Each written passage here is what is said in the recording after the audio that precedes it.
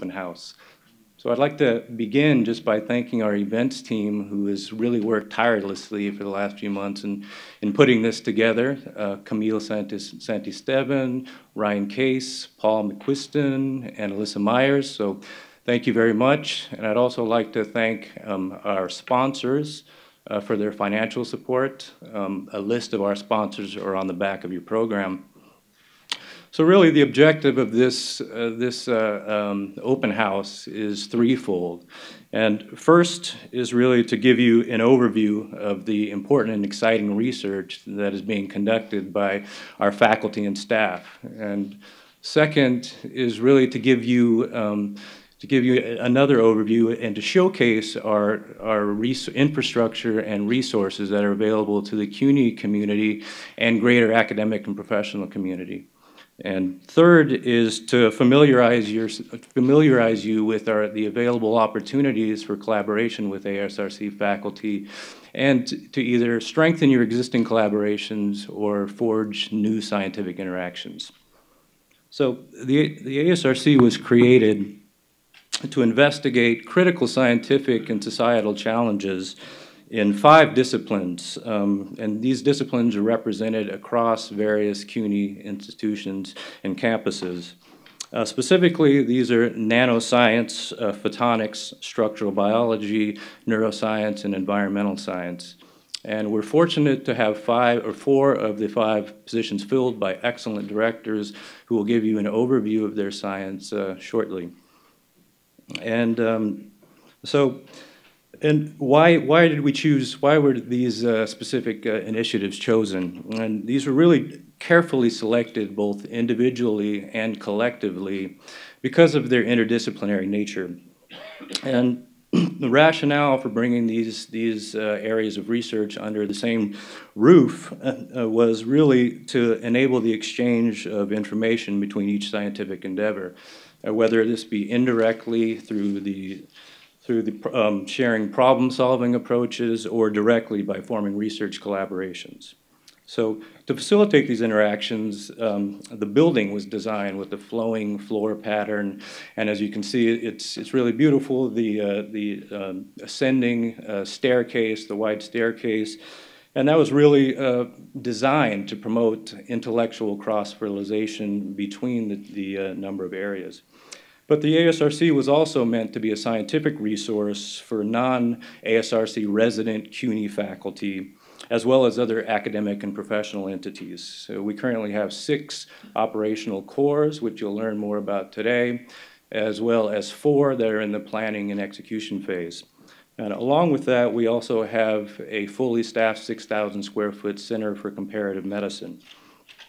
All of these facilities, it should be noted, were created with the input of the greater CUNY community, and they're really designed to enhance the footprint and the throughput of CUNY science in a global sense. So it's in this vein that we thought it would be beneficial for you to hear from some of our core facility users, as they really represent a microcosm of our user base. And that will take place at 5:20 today. We have a user panel, so hopefully some of you can join us for that as well. Additionally, we wanted to take this opportunity to showcase some of our efforts to promote collaboration between CUNY campuses and the ASRC. So some of you are aware of our CUNY Affiliates program, in which the CUNY faculty are provided with resources within the ASRC to foster their own research programs.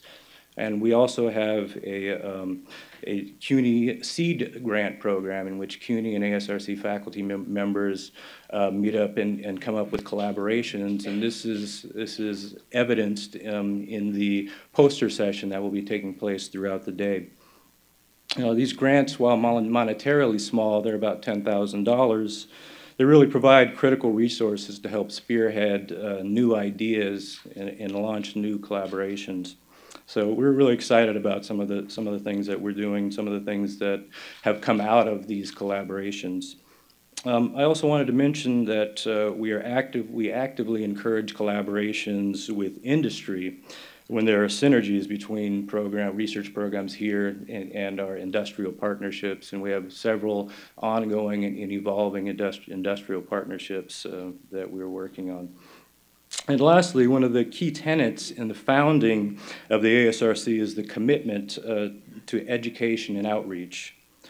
Providing excellent educational opportunities for the next generation of scientists is of paramount importance, not only for CUNY, but the nation as a whole. And consistent with this mission, we've continued to strengthen our relationships with one of the nation's premier institutions in delivering high-quality education in a public setting, and that's CUNY's own Graduate Center. So on that note, it's my pleasure to introduce our esteemed partner and the president of the Graduate Center, Chase Robinson.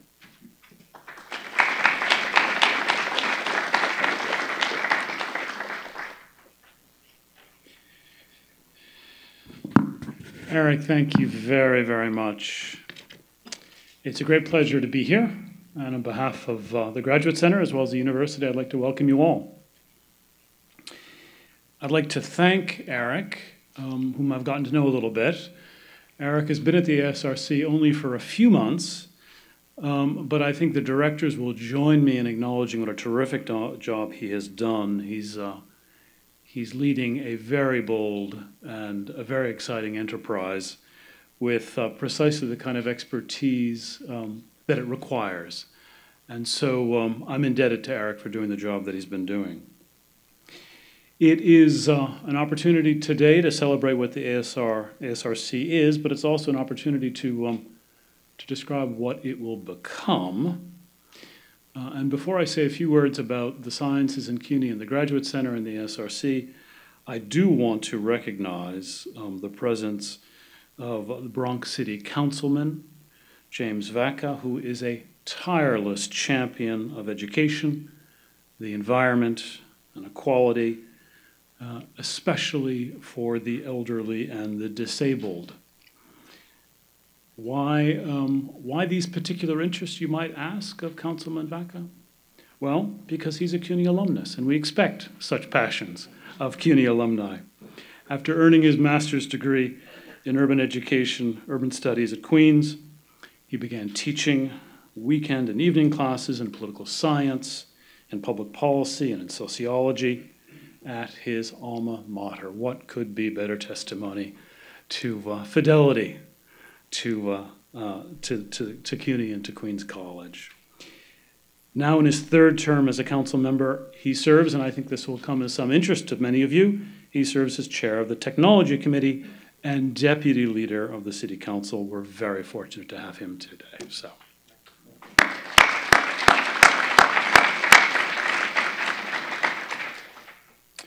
So today is an important moment in history of the ASRC. It allows us an opportunity to bear witness, I think, to the university's extraordinary investment in the sciences, partnering as it has with the state. The Graduate Center has been an important partner all along with those investments. Let me just give you a few examples of the kind of things that we've been up to over the last 2 or 3 years. Our initiative in the theoretical sciences is creating essential and significant interactions between experimentalists and theorists across the 24 campuses that constitute CUNY. The CUNY Neuroscience Collaborative, which is based at the Graduate Center, brings together 5 previously separate entities and is forming a powerful and powerfully integrative training program. We've invested significantly in a variety of digital initiatives, attracting CUNY 2020 grant funding that will transform part of our library into a data visualization center. And closely related to that, we're creating a number of master's degrees in data science, in data visualization and analysis, the digital humanities, and working increasingly with the university's High Performance Computing Center. So given the kind of activities that we've been up to, and that's just a small sampling, it will come as no surprise that we've also been taking the opportunity to celebrate the enormous tradition of science that the university already has. Again, just two examples. Recently, we awarded distinguished alumni medals to two of our alumni. Maggie Johnson, who is a graduate of the computer science PhD program at the Graduate Center. She is now the foundational, most significant figure at Google, working in educational outreach from kindergarten through high school. She has been a wonderful partner with the Graduate Center in building out our commitment to bring students from the most diverse and talented backgrounds into computer science. A second example, great pleasure this past spring in awarding a distinguished alumni medal to Dr. Dennis Liotta, a very proud graduate of our chemistry program. He has been credited with saving and extending innumerable lives. It's estimated, and believe me, we fact-check this. It's estimated that more than 90% of Americans with HIV have taken a drug of his invention. That is the scale of his significance. That's the scale, as it were, of the significance of the chemistry program in his career. Now, those activities have taken place within a framework, and the framework was a report that I had the pleasure of writing at the commission of the Chancellor in 2015, which prescribes specific strategies that we were to follow in order to improve the quality of PhD education in the four bench sciences: biology, chemistry, biochemistry, and physics. The point was to improve the quality of those PhD programs for the benefit of the entire system. I could not be more pleased than to report to you today that with our campus programs, and very much under leadership of Josh Brumberg, we have made really signal progress on each one of those goals. So for all of those reasons and many others that I haven't mentioned, when the Chancellor and the Executive Vice Provost approached us to take responsibility for the ASRC, that is to say, those of us at the Graduate Center, to bring into close collaboration the work of the ASRC with the Graduate Center so as to advance two goals: fundamental science, and at the same time acting as a catalyst for the university as a whole, well, I responded with not only preparedness, but also some real enthusiasm. We've already begun to integrate the ASRC into our course offerings. A good evidence of that is the Nanoscience laboratory course that's offered here in Upper Manhattan. We envision many, many such collaborations. We very much look forward to working closely with our partners here. It is a natural partnership and a logical extension of what the ASRC has been all about. The goal, as I said a moment ago, is to benefit science and science education in the city, in the country, and more fundamentally, scientific discovery. Allow me a moment here in my closing remarks to allude to the times in which we live. I think the timing of this partnership is auspicious. Emphasis on the sciences has never been more urgent or necessary, especially in what some are labeling, with, it must be said, some unnerving frequency, a post-fact world. Higher education, and I've spoken of this on many occasions, is a noble project for many reasons. At its best, and that's what we're doing here at the ASRC, it cultivates skepticism, it cultivates criticism, it even cultivates dissent. It's critical not just to the ongoing project of building our economy, but also in building just, equitable, and democratic societies. That is the kind of passion that we at the Graduate Center and our colleagues here at the ASRC bring to our work. So, enjoy the afternoon, You will learn a great deal about the enormous talent that is already here at the ASRC, amongst the directors, amongst their colleagues, amongst our students, and I hope to see you many, many more times in the future. Thank you very much.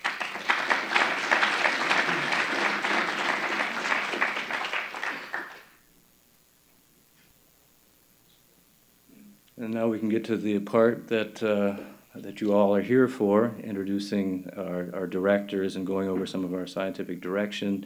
So you've already heard enough from me, so without further ado, I'd like to introduce Dr. Rein Ulijn. He came to us a few years ago. We were able to lure him from the University of Strathclyde, where he was a full professor and later the vice dean for research. And we're really excited to have him here, and he's put together a really excellent and exceptional nanoscience team. So, Rein.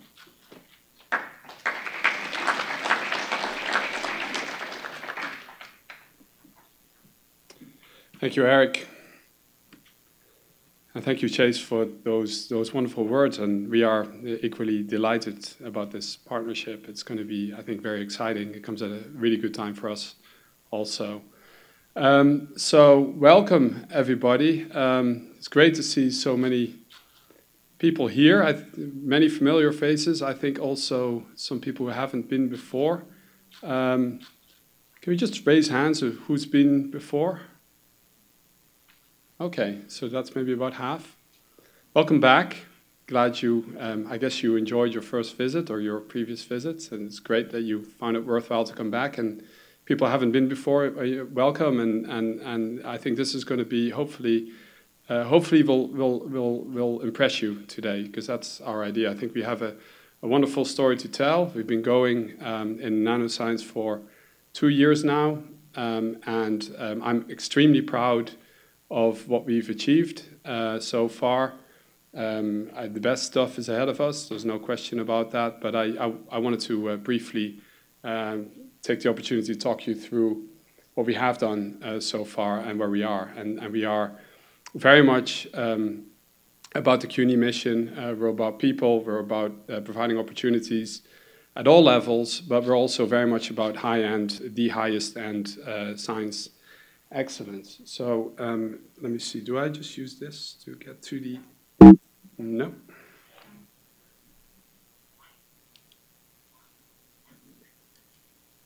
There we go.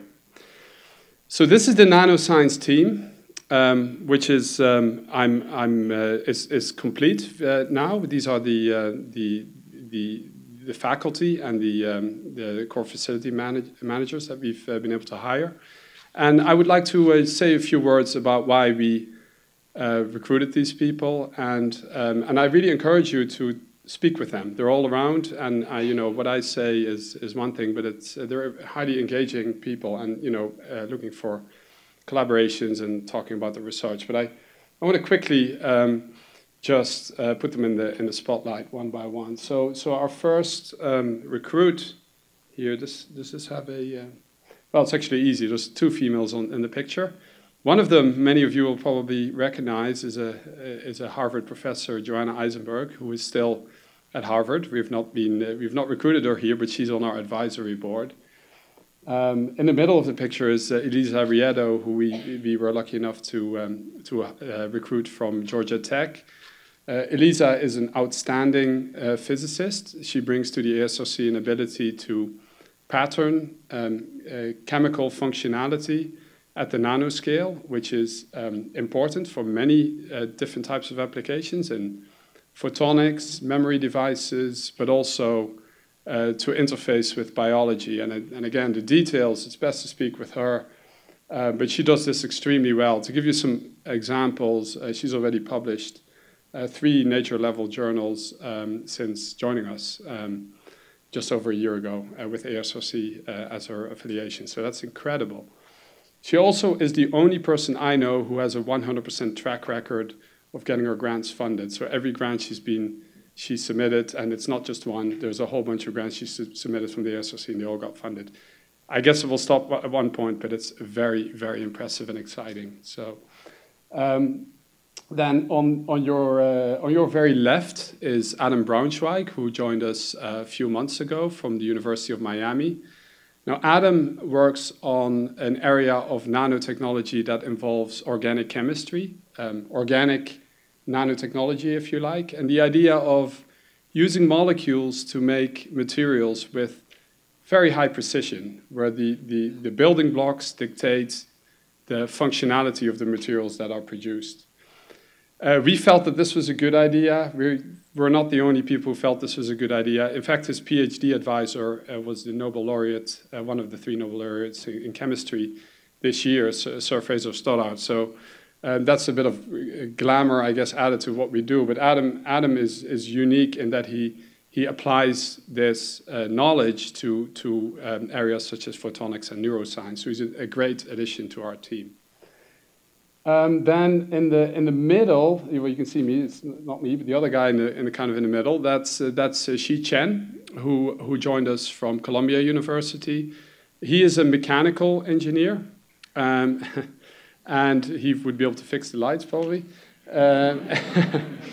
And she has an incredibly exciting research program that's focused on deriving energy from evaporation processes. So just think about day-night cycles. Evaporation is happening all the time in a cyclic way, and he derives energy from this. So again, I would encourage you to speak with him. He was a Blavatnik Award finalist this year, so he's a top-notch scientist. The other 3 in the photograph are Taide Lee, who manages our surface science suite, and I encourage you to go and have a look at the surface science suite. He's also an accomplished scientist with interest in dynamic polymers found in biology. Then we have Tong on the very right-hand side, Tong Wang, who runs our imaging suite and is a DNA nanotechnologist who came from NYU for his PhD, well-known work by Ned Seaman that will be familiar to many of you. And then Jacob Trevino is really responsible for one of the absolute diamonds in this story. Very early on, he built single-handedly the nano fab, which is now known as the area's best nano fab facility, with about 300 users on every day from many different institutions. I realize I'm going a little bit too slow, so I'm going to speed up massively now. You've seen the building, and what I just wanted to point out here is the scales issue that I think others will speak about also. What is interesting in a building like this is that we take cross-disciplinarity to really new levels. If you see the scale bar, that's of course not the scale bar representing the size of this building. It's a big building, but it's not that big. But you can see nanoscience, photonics, structural biology, neuroscience, environmental science, ultimately covering 15 orders of magnitude. And this can come down to, people on our floor interested in the properties of water at the nanoscale, translating all the way up to the properties of water as they impact on global climate issues as they are studied on the top floor. So we have unique opportunities to bring people together to do some new science. This is just a little bit showing off. I mean, we don't get that opportunity very often, but as I said, I'm extremely proud of what we've done. You see some upward curves here. People-wise, we moved in with 3 people in this gigantic building 2 years ago. In Nano, we're up to 42 and still rapidly increasing. Total awards, we're bringing in money from the variety of sources. So within Nano, we're up to just over 3 million. And the graph on the very right is the grants that are going in. And this is on financial year, so we're halfway through 2017 in terms of financial year. So as you can see, there's a steep upward trajectory, which will continue. So we have partnerships, which is one key thing for us. We want to be a hub within this city, and we have strong partnerships with Columbia, NYU, the medical, biomedical-focused institutions on First Avenue. Publication highlights. I mean, we have published incredibly well. We can compete with anybody right now with just 4 faculty. I think we are punching well above our weight, and I'm very, very proud of that and of my colleagues. I think I'm going to, given the time, not dwell here. I'm very happy to speak with people about the details. The top areas focus the areas of nanoscience that we've identified as strengths for CUNY. So not just within the ASRC, but strengths where we can use the ASRC as a catalyst to achieve more for our colleagues around the system. And those areas are nanomaterials, nanobio interfaces. Again, I refer to the First Avenue corridor where there's many collaborators of ours, and nano devices. And just one example there, we are involved in a very large, I think it's an $18 million proposal that's one step away from being funded with Columbia and Harvard and us. So I think that shows you who we are working with. The three areas below, those are our cores, and I encourage you to visit those. I would encourage people, especially professors, students, to get involved. This is not our building, actually. It's your building. Please come and use it. Take advantage of it. We have many mechanisms to do this. The partnership with the GC will allow us to enhance the offerings in graduate training. We have affiliate schemes, seed grants, etc. Eric already referred to this. If you want to know more, please talk to us about it. We have had a number of highly successful symposia. There will be more where we involve CUNY colleagues and colleagues from around the city. Partnerships, I think industrial is now going to be very important for us to get the industrial people on board, and also our partnerships with the private academic institutions in the city are already pretty mature, and that's going incredibly well. We're involved in large grants, strategic grants. If you want to get involved, want to know more, talk to us. Sign up for Nano News. That's not ASRC-wide, that's the Nano side. We have a newsletter where we share all our good news on a quarterly basis. So with that, I'm sorry I went slightly over, but I really wanted to share this with you. I'm going to now hand over to my colleague, and actually now very good friend, since we've done so much together, Kevin Gardner from structural biology. Kevin.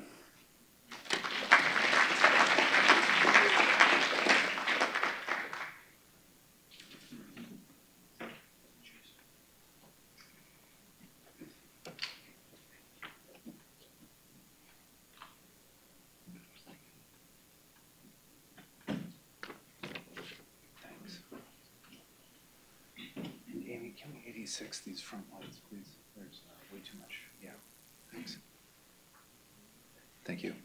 Good afternoon, everyone. It's wonderful to see some old friends and regular visitors to the ASRC, and it's even better to see many people who I haven't had the chance to meet yet, and tell you a little bit about the work that we're doing on the third floor, which is structural biology. I appreciate the audience is diverse. Some of you are in areas far away from where we are, so I wanted to give a one-slide introduction to what structural biology is. Fundamentally, we're interested in the shapes of the machines of the cell at the nanoscale, such as Rein introduced in his talk, but then understanding how these teach us about the function of those devices that evolution has produced, and in doing so, we understand how biology and medicine work today in 2016.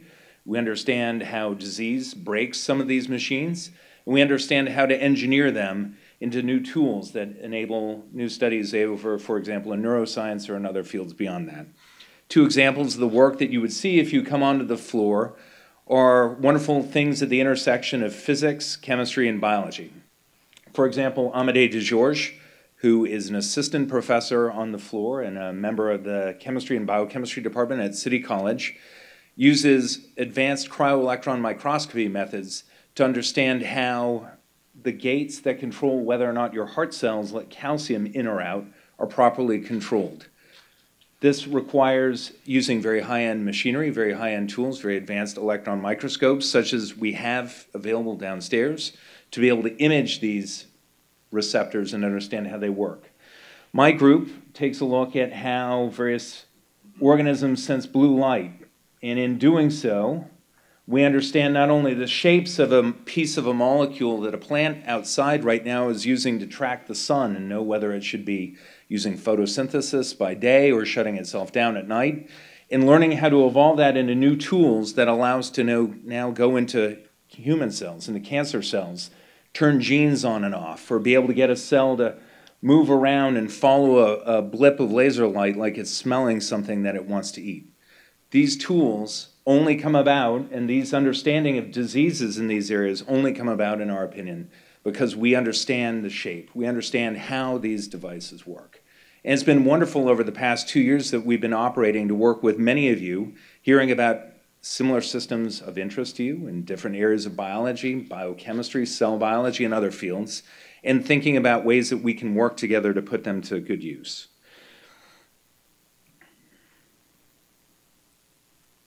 Great. Our mission is pretty simple. We're here to be a resource for CUNY in 4 different ways.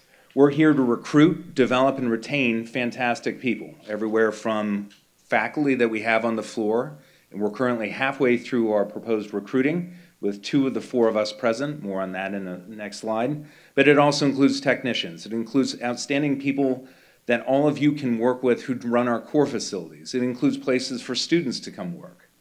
We want to cultivate an environment of research excellence. As with Rein's floor, it's been a great year for us. First author publications in Cell, inter-author publications at Nature, novel compounds entering phase 2 clinical trials for a variety of renal cell cancers. The accomplishments here are fantastic, but they don't stay within the walls of our own groups. We're the kind of place that wants to be able to be a meeting place for people in the structural biology and biochemistry communities more broadly. And we do that with annual symposia or weekly seminars that I would argue are among some of the best in the city in this field.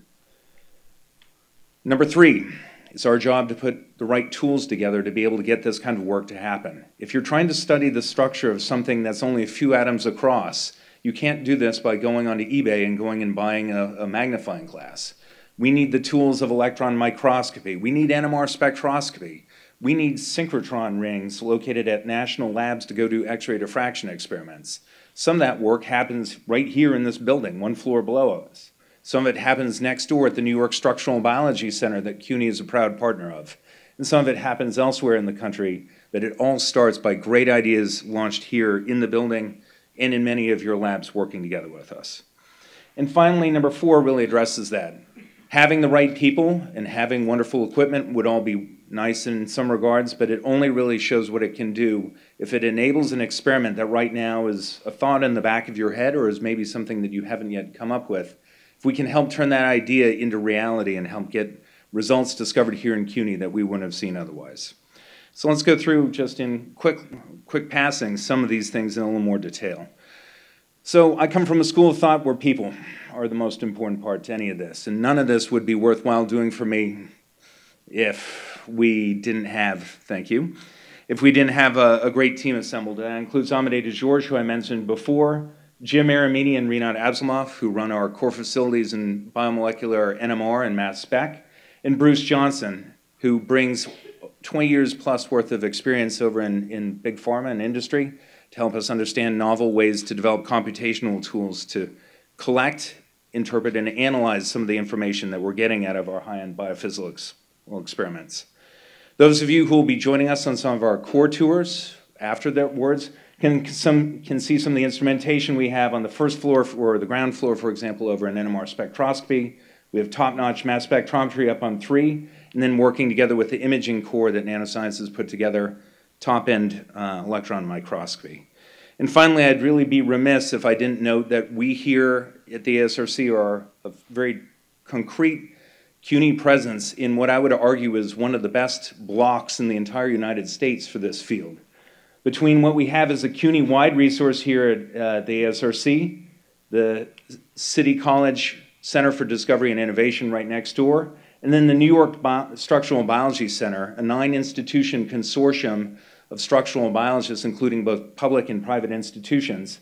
This block represents well over $100 million investment and arguably about 50 research labs working on a regular basis in this field. This is a wonderful area to be working in, and I'd argue there's no better place to do so than what we've got right here at 133rd Street in Harlem. I'll close by finishing that again, we're not just looking to do this solely for ourselves. We actively engage people in the community through annual symposia, through weekly seminars. And one thing we've heard from many of you, especially those of you who are joining us remotely from places well outside Manhattan, You want to be able to be part of this without necessarily taking the time and effort out of your schedules to be able to come and visit us in person. We welcome that, and we're streaming this event along with many others in our field. So I'll be available, as will many of the people you saw on these slides and our team through the day. We're glad to discuss ways that we might be able to work together. With that, let me turn the floor over to Patrizia Casaccia, who's our Director of Neuroscience, formerly trained in the field with stops at both Cornell and NYU. We were lucky enough to be able to recruit her here earlier this year from Mount Sinai, where she retains her clinical appointment. Patrizia, you have the floor.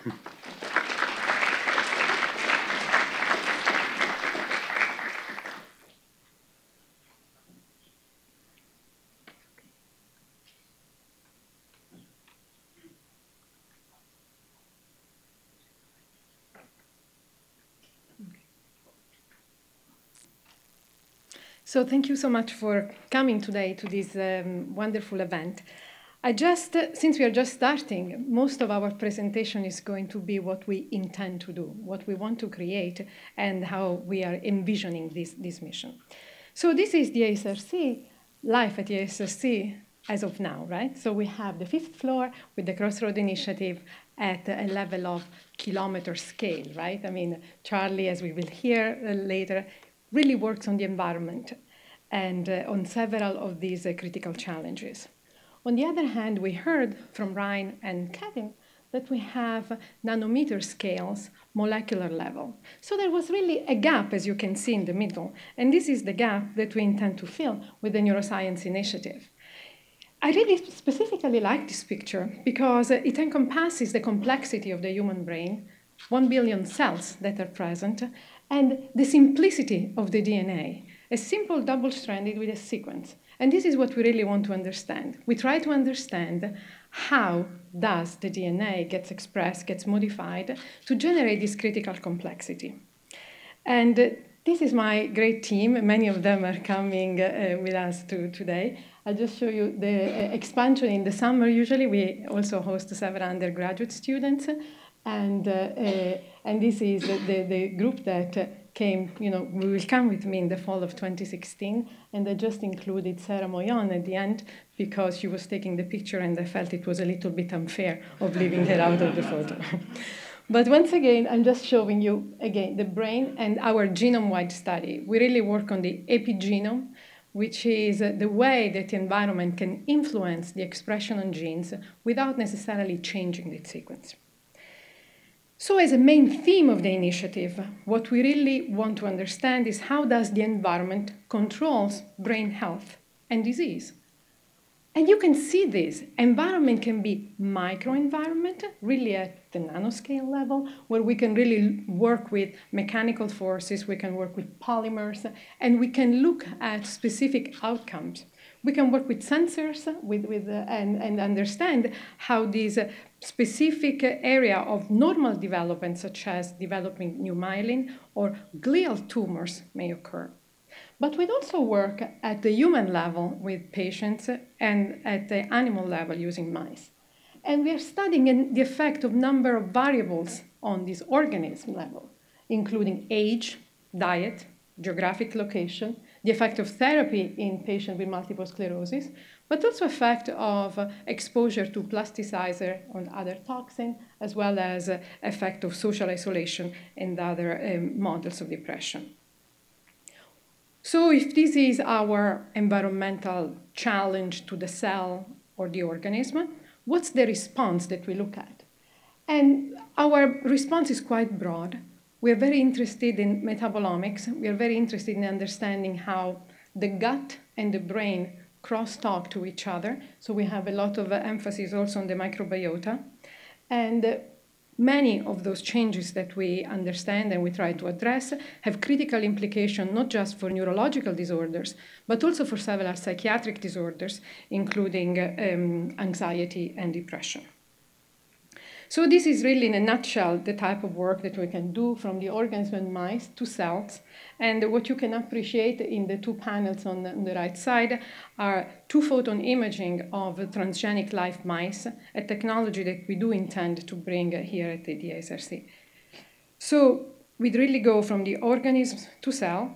And what becomes critical at this point is to generate single cells, create purified cells population from this complexity of the brain, these billion cells. How can we do that? Well, as you will see also in some of our demonstration, we are using microfluidics devices. We will work together with Fluidymes to really try to generate single cell isolation with specific platforms. And we are happy to discuss it further.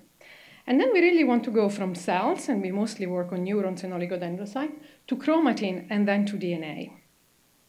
But if you can see, and we will discuss at length with GLU about the other facility that we intend to create, which is the epigenetic core facility, to help people on campus to really work on how to isolate chromatin, how to generate experiments that can address specific questions. But genes serve the function of generating proteins, and proteins have functions. And this is critical then to understand for us how this function is modified. And this is another component of the facilities that we intend to create here, how to study neuronal bioenergetics and how to study behavior and diseases. So in a nutshell, this video depicts the work of our group for the past 20 years, where you can see the brain of a child, you can see the blood vessels, the complexity of the neurons, and these little cells that you see are oligodendrocyte progenitors. We zoom into the nucleus, we see a lot of the molecules moving, but we really arrive at this level of the DNA, at the level of the gene and the DNA, where what we detect is clearly that there are multiple components that are affecting the structure of the DNA itself. They can modify the molecule, they can open or close it, and all of these results then in specific changes that will impact the formation of chromatin and the organization of the nucleus itself. And what you can depict here is that there are several of these molecules that eventually will lead to chromatin condensation and selective myelination. We can then study this event in the developing brain. We can study this event during aging. We can study this event in response to specific changes that to which we can expose the organism. So based on this concept, the epigenetic core that we will be managed by GLU will have several of the technology to address most of these changes that we want to address, including fluorescence activated cell sorter, single cell analysis using microfluidics, chromatin isolation, and nucleic acid quantification. And we have been working, and we are working, to create partnership with several institutions. We have already established a partnership with, for CRISPR technology with Sigma, and we are in discussion with the New York Genome Center to try to address partnership in terms of sequencing. And in terms of the single cell technology with Fluidyme, that's also to be represented today. The second facility is going to be the live imaging and bioenergetic core, and the manager is Ye He. Both Jia and Ye are here. In this case, we are really going to have multiple layers of imaging to address at the molecular, subcellular, cellular, and organism level different modalities of imaging. And this is going to be critical, especially for what we heard from Kevin. We will be able to use specific sensors to monitor the molecule from the cell to the live animal. And also in this case, we have created a partnership with Zeiss, and we are in the process of working with Agilent technology. And finally, I would like to mention a very important critical facility, which is the acquisition of the Siemens Prisma. This is really an effort that the ASRC is placing together with the community. This is just an example of the Prisma 3T. And also in this case, the partnership that we intend to create with the community for the Child Mind Institute, where we want to study the brain of healthy developing children. And so in conclusion, just to reiterate the concept that Eric mentioned before, at the ASRC we have several missions, right? We have the mission of address critical societal challenges, and this is part of what we intend to do by studying the environment, encourage interdisciplinary research and scholarship, working both across the floors and with the other campuses, and finally, really promote community engagement and address student learning. And in this case, the partnership with the GC would be really exciting. And with this, I would like to introduce our next door neighbor, actually our upper neighbor, who is Charlie Vörösmarty. Charlie was hired in 2008, has been the first occupant of the ASRC. He comes from University of New Hampshire, and he has had a complex training in Earth system science, biology, and engineering. He's member of several national and international science steering committees, from water to Arctic and sustainable development. Charlie.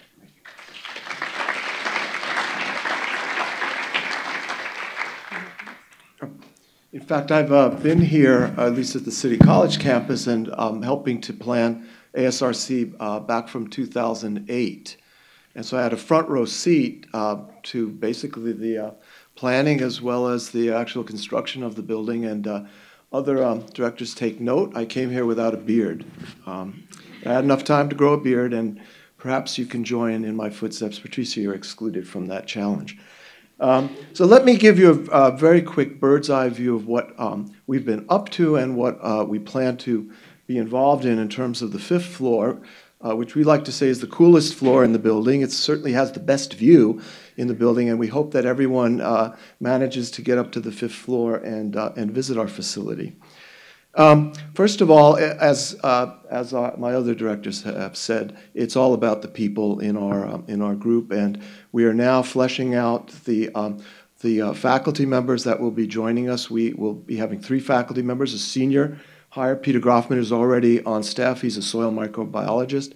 It appears as though we're going to be making investments in people who can do aquatic genomics, as well as the metabolism of urban areas, and I'll show you what that's about in a couple of minutes. We have a mission statement, and our mission statement is very broad. It's somewhat perhaps even abstract, very idealistic, perhaps not very different than the mission statement, which is basically to save the world through environmental science that you might see in many other centers.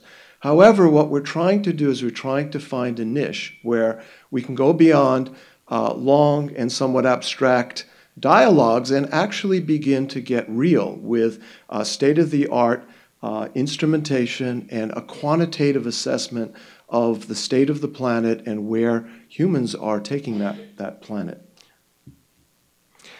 This, I guess, is the third in a long line of such scaling images, and I have found it particularly challenging but also extremely rewarding to be sitting with my other directors who are perfectly comfortable with test tubes and all sorts of nano-associated devices, looking at the smallest of space and time scales. And yet I'm perfectly comfortable to be working at the global scale. And I have to correct you, Rein, I think it's 16 orders of magnitude.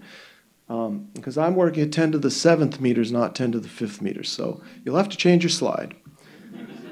But what's interesting about our dialogue is that we're trying to find common ground.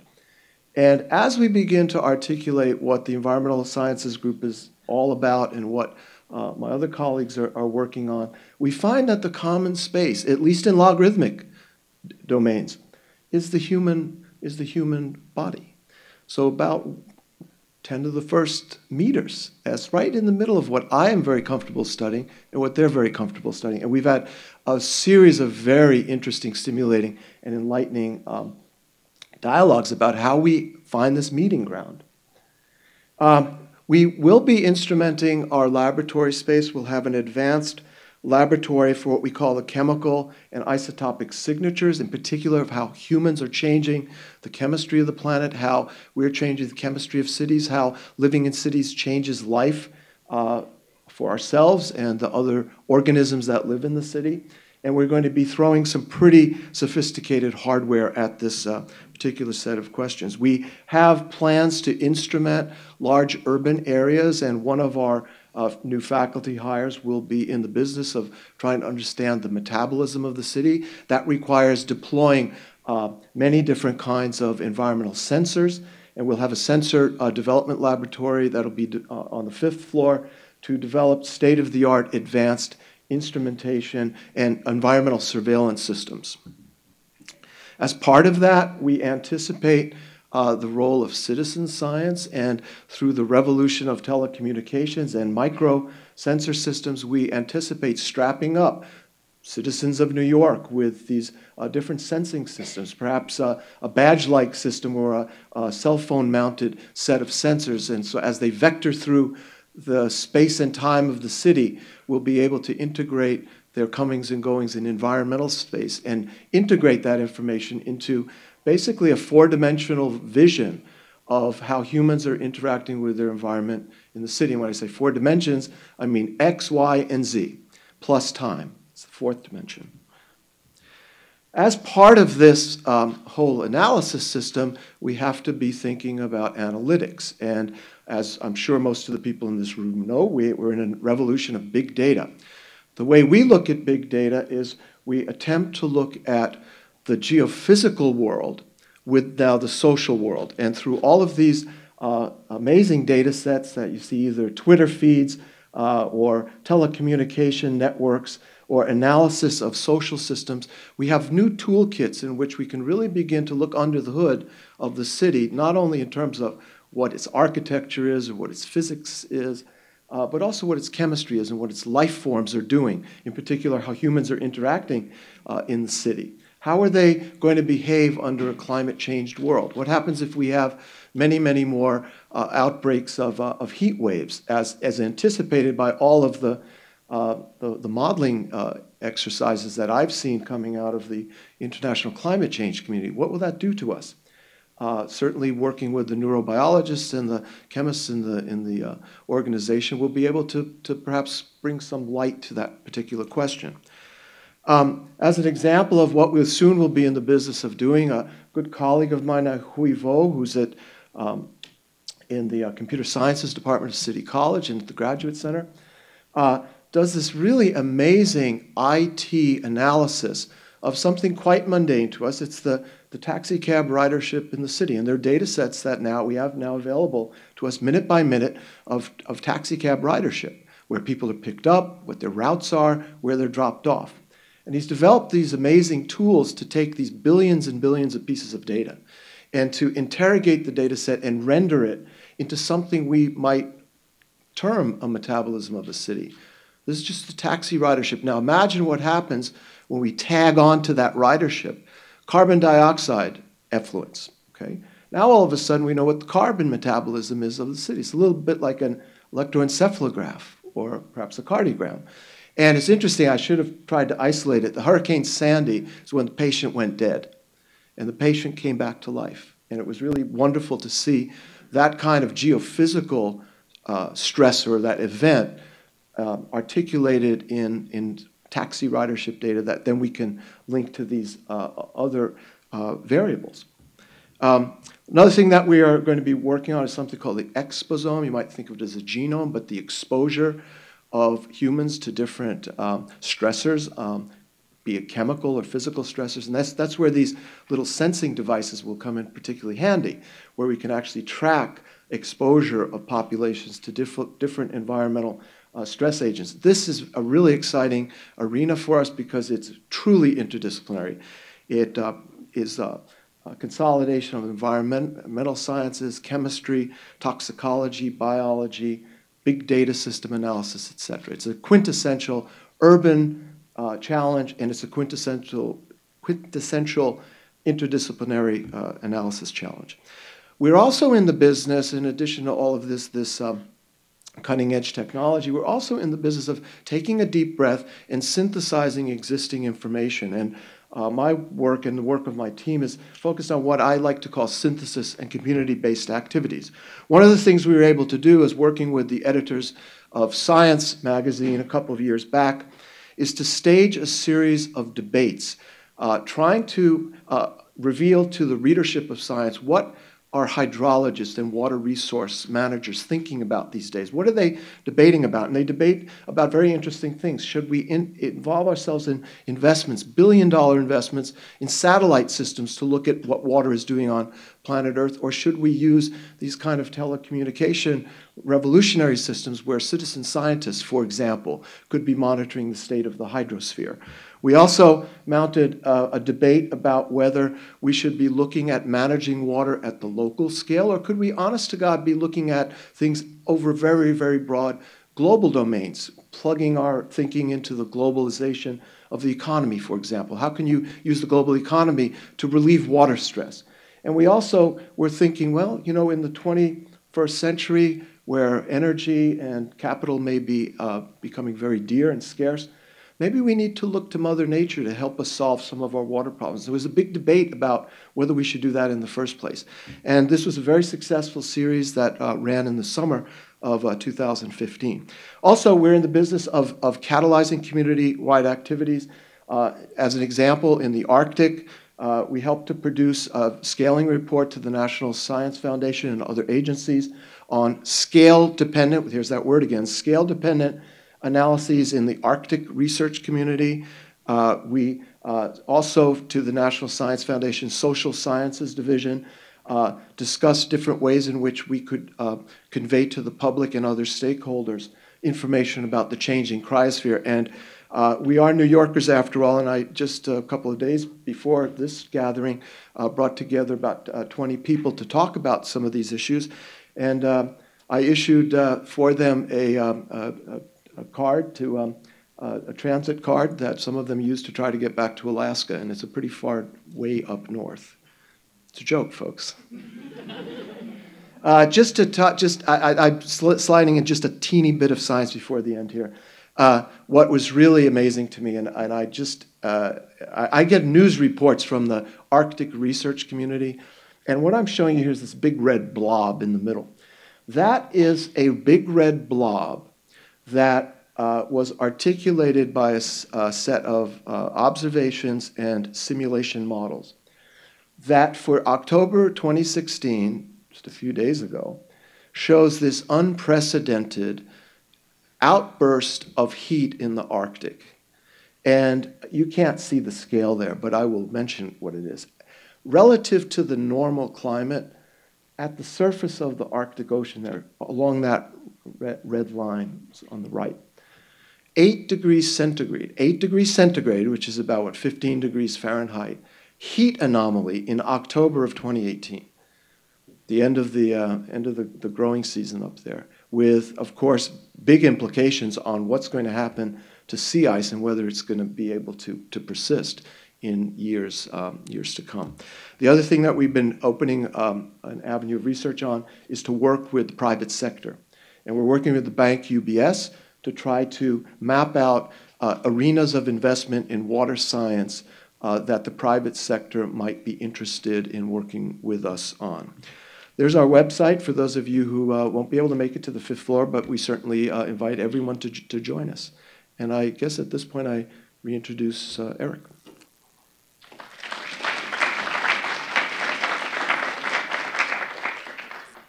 Thanks, Charlie. So now that your interest is piqued, it's now time to select your pathway. All of the initiatives are giving tours at numerous times during the next 2 hours or so. There's also nanofabrication tours. There's 2 of those, and a Center for Comparison Medicine talk, which will be in the seminar room. And we also encourage you to visit the ASRC Info Hub in the lobby to learn more about some of the programs that I and others have discussed today. And the poster session will be going on for the next few hours, and there is some refreshments, light refreshments in there. So please go and enjoy yourself, and we'll reconvene back here at 5:20 for those that are interested in the user panel.